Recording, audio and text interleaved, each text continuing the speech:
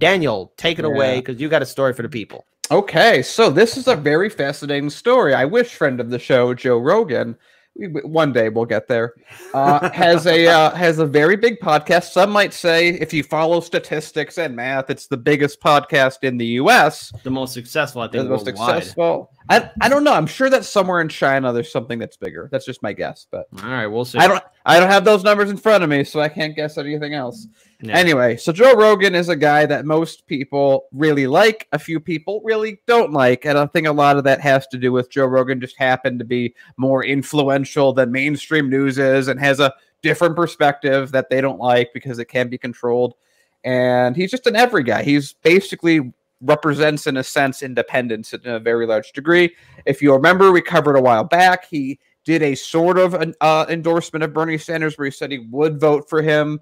And then everyone freaked out. And then a lot of people were like, Bernie Sanders, you terrible, terrible, terrible, terrible person. You retweeted that. And that's horrible and disgusting. And we will never support you, even though we never did. And we wouldn't have. And our candidate wanted to get on the show. And he said no, because I want to remind everyone, all the people that are currently complaining about what I'm about to read are the same people. So Biden tried to get on Joe Rogan's show, and he said no. Elizabeth Warren tried to get on Joe Rogan's show, and he said no. I think it was Beto O'Rourke tried to get on Joe Rogan's show, and he said no. And then Bernie Sanders got on. So all of a sudden, after that happened in that order, Joe Rogan's a terrible person because he wouldn't bend the knee, I suppose. So there's been a development, and we're going to read about it. And if you followed the show, no one should be surprised by this.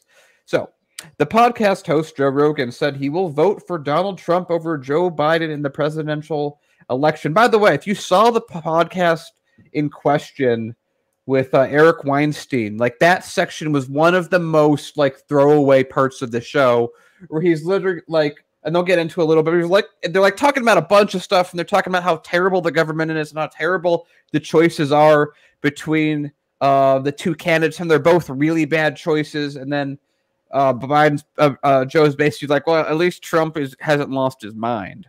And that was basically the extent of it. But of course, the mainstream media has to go absolute ape after this.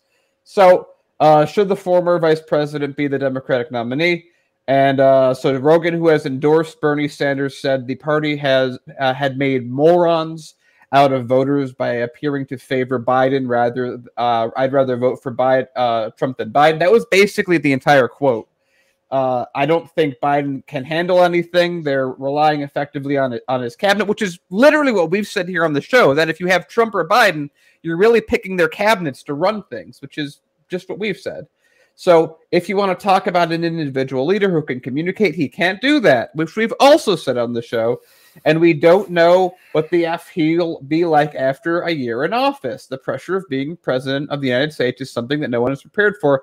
The only one who seems to be doing fine with it is Trump, oddly enough. Sanders, who took an early lead in the delegate count before losing a string of contests to Biden, is a year older than the former VP, which they're just trying to tie these things together. When the point that Joe Rogan's made, he's been consistent for like half a year. Anyway, Sanders has been insanely consistent his entire life, Joe Rogan said in January, unveiling his endorsement, even though it wasn't technically an endorsement, even though it kind of was. Details of the independent Vermont senator, a self-described Democratic socialist. Always got to throw that in there. If you mention Bernie Sanders, no one ever goes Joe Biden, a self-described capitalist Democrat. No, but with Bernie Sanders, it's always got to make sure you throw in that socialist. Quote, he's basically been saying the same thing for his whole life, and that in the end of a very powerful structure to operate from. Joe Rogan has made many controversial statements, because remember, it wasn't controversial. Joe Rogan was not controversial until he didn't play ball with the Joe Biden campaign. Then we get these type of things that come out of it. In January, the president of the Human Rights Campaign said then Sanders should reconsider accepting Joe Rogan's endorsement because the podcaster has attacked transgender people, gay men, women, and color, and countless marginalized groups at every opportunity, which is absolute horseshit. I mean, it's just, here's the distinction that's made. You have one group of people that want power that are attached to another group of people at mainstream media, and then you have Joe Rogan, who thinks his own thoughts, who hasn't gone after groups. This is made up. This is a thing that keeps sticking with him because, hey, Joe Rogan He's not with us, so we have to kick him out. We have to kick him out. He is a right-winger. He's alt-right. Oh, he has right-adjacent people, even though he's had lefties on, even though he's basically considers himself a progressive on most issues. He's a right-winger because we can't control him and he's powerful and we must alienate him, although he does seem to have the strongest podcast in the world. It's sort of like if Joe Rogan was his own news station that was like the size of Fox, and like MSN and CNN were like, we're not associating with these guys. Anyway, my point is that they're making this stuff up about him. And it's basically like, you've seen Joe Rogan. He has like 1,500 videos that are like 3 hours each. And they have like 2 quotes that are only problematic if you don't have context. So I'm going to continue with the article, though. A Sanders spokeswoman said, quote, sharing a big tent. And by the way, they were trying to use his support to attack Sanders. So it's all politics to begin with. Sharing a big tent requires including those who do not share every one of our beliefs, while always making clear that we'll never compromise on our values. Writing for The Guardian, Jacobin magazine editor said that Rogan's endorsement was the best endorsement Bernie Sanders could hope for, as Rogan's fans are a group of people who can't afford to cede to Trump. So here's the big thing that we get out of this. This is the big takeaway. I don't get how stupid they could possibly be to think that it's a good idea to attack Joe Rogan if they believe anything that they say they believe. Because Joe Rogan controls a huge amount of people that are not very politically inclined, that are spread all the way from socialism to far right. Let's be real. He has a wide audience of regular American people, people outside of America. So you know what you don't want to do? You know what you want? You want someone, even if you find them problematic, which I think is just politics run amok in its own way, to think the things that people say about him that aren't true. They just go, oh, he's a bald guy that's buff. He must be right-wing. And there's very much high judgment in that. But Joe Rogan, you want him because if you follow your own logic and say, oh, he's very Trump adjacent, very right-wing, doesn't that mean you want to do anything you can to get him on your side so that his people don't vote for Trump?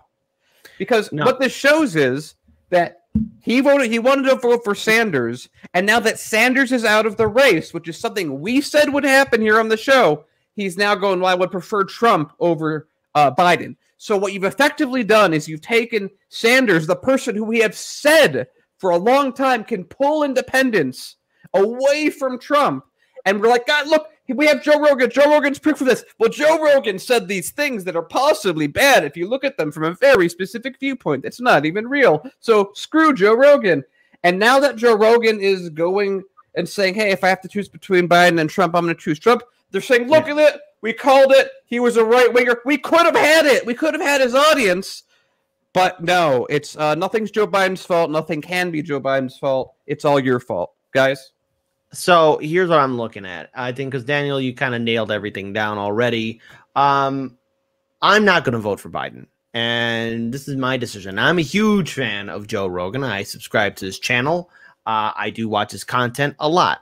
Joe Rogan is not a right winger. He is not a left winger. He is independent. He has his own thoughts. He has said that not once, not twice, but a million times on his show. He has all types of guests on his show, and you know what? Corporate media, there's a reason why people are leaving, establishment media, television, and going to online sources, because no one trusts those old institutions. And at least Joe Rogan's going to call it how he sees it, okay? And he has his opinion. And are there things that he says that I don't agree with? Absolutely. But the guy knows how to have a good show. And you know what? He's not a horrible person. The way the establishment wants to make it seem out, you basically want to show him how he's like a horrible person. He's not. He's not a horrible person. He's a good person. And he's done a lot of good things on his show. So let's look at our choices. Right now, again, there's no nominee yet because no one has reached the threshold. There's Joe Biden, which corporate media seems to be anointing. And then there's Bernie Sanders. Let's look at Joe Biden's presentation of himself, especially online with his quote-unquote town halls that are like all the rage. The man's all over the place. He doesn't have a single cognitive thought. He is clearly being medicated or something like that, or something. He has handlers to take care of him to make him look presentable, but even then he can't do it. And this guy will be eaten alive by Trump. but yet the establishment seems to have those rose-colored glasses on of the Obama years, and basically they're going to think that, oh, well, yeah, because Trump's such a bad guy, because the establishment media and the vote blue, no matter who, have their, Trump derangement syndrome, well, then, everyone's going to fall in line. That's not how it works, because people respond to strengths, people respond to good ideas. Bernie Sanders has been consistent with his policies for 40 plus years. Joe Biden voted against desegregation.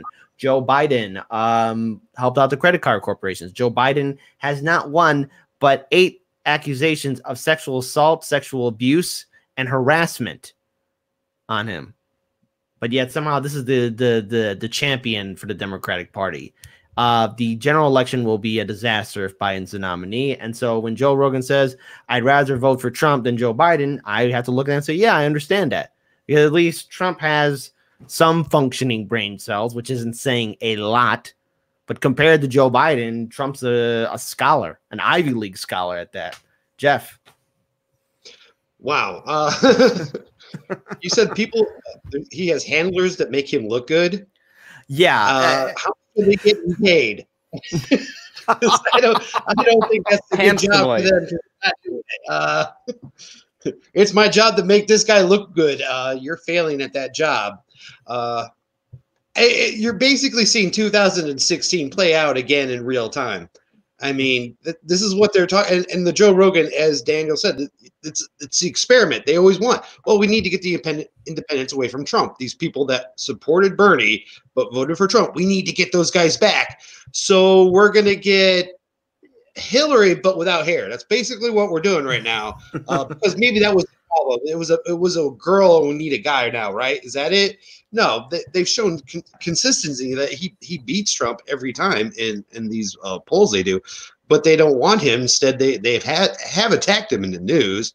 I mean, as Venezuela again. They talk about Venezuela with him so many times. You think he had stock in that country, like he grew up there or something. Mm-hmm. Well, again, too, it's also important that he's a very funny comedian. I may disagree with some of his thoughts, but he is an independent thinker. He goes outside the box. So yeah, I mean, I personally can't vote for Biden myself either. I mean, I really think I'm probably going to just get drunk that day. It's like Biden or Trump. It's like, which foot do you want to get shot in? I'm gonna follow Gray Walker example and vote third party. That's my pathway to have a clear conscience on that day. And you know what? I did it in 2016, and I'll do it again. And however the rest of the team chooses to vote, go ahead, go vote however you want. And here's the other thing about all this. Go ahead. Go ahead, Jeff. Sorry. I mean, I'm still going to vote because there's still local stuff you can vote for in that time. Mm-hmm.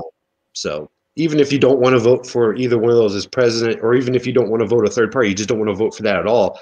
Still, I don't want it to disenfranchise people to local elections, because even if you don't want to vote for the president, you are still can vote on stuff that impacts you in your community. Mm-hmm. Absolutely, I do agree, and that's a real good point, because again, there's a lot of things that will be on the ballot, and a lot of things that we should participate in, because there are good candidates, especially at the local level, that can bring in change to your community. I mean, like for example, during the municipal election cycle, I voted for the progressive aldermanic candidate that was going against the establishment guy, and I believe that he had a better vision. You know what? Granted, he didn't win because this is Cook County, Illinois, Chicago. But a number of them did.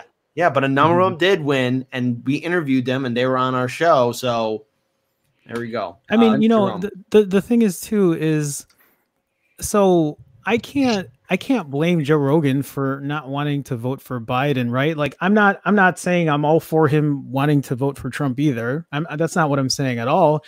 But I can understand when someone says that you wouldn't vote for Biden, I'd be like, yeah, I get it. I mean, yes, we can go down the laundry list. I mean, Kit has named that laundry list of things that Biden has done that he is not popular for, with the wars and just everything. I mean, we can go down that route, or we can also go down the other route of he's not all there, right? Nobody has given the medical note that, you know, he has this or that, but it's kind of obvious. And if you can't see that, then I don't think you're watching Joe Biden enough.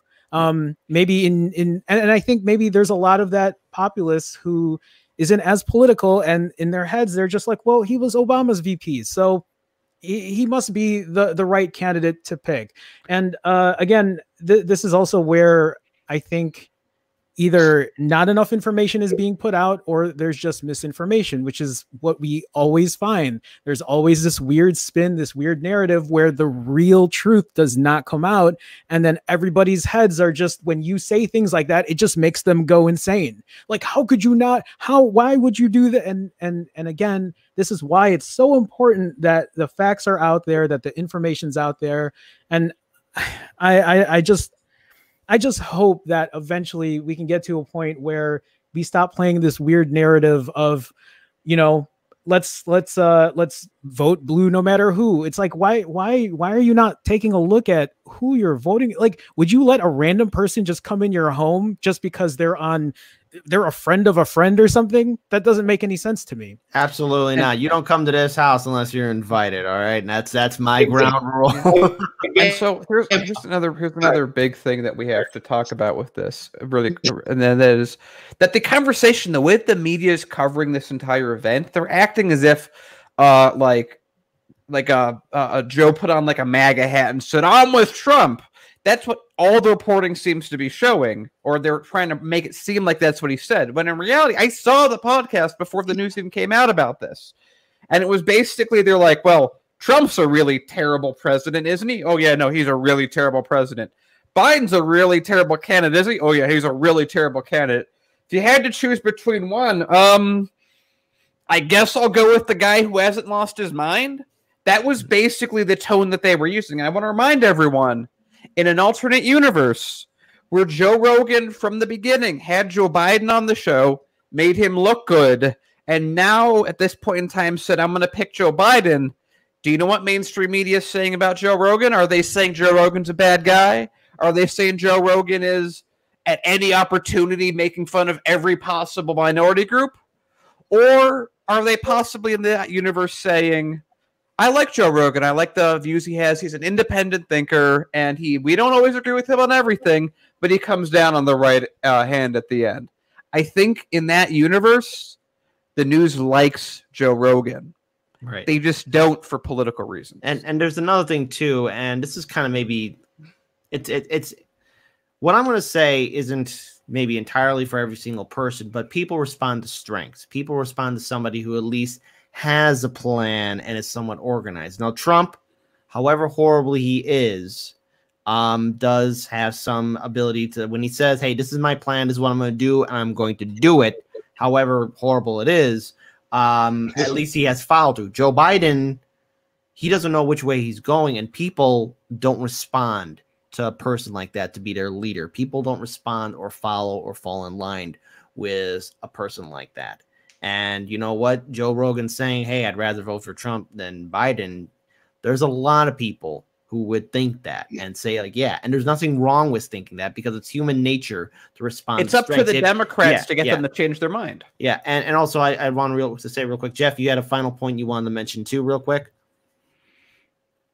I mean, I was just going to point out the fact that how they're treating him basically Biden like he's the guy, even though the election's not over yet, which is fascinating. Mm-hmm. But they're giving him the easiest level ever. I mean, it's like playing. Ever taken kids to go bowling and they put those little things in the aisles so that the ball will go down there?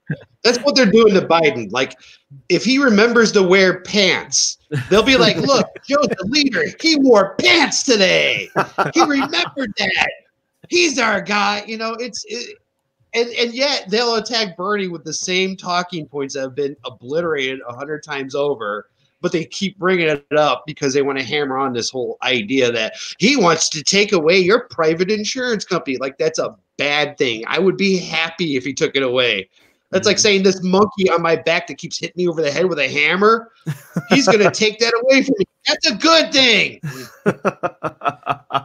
And that's going to be your final note on that one. That's a good point.